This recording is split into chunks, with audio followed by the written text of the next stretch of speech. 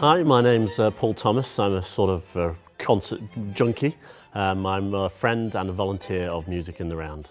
What I most value is the fact that I go to concerts all around the country. I found that the best atmosphere, apart from the Royal Albert Hall Promming, is here at Music in the Round. There is no other place quite like it in the country. I remember the first time I had the wow factor.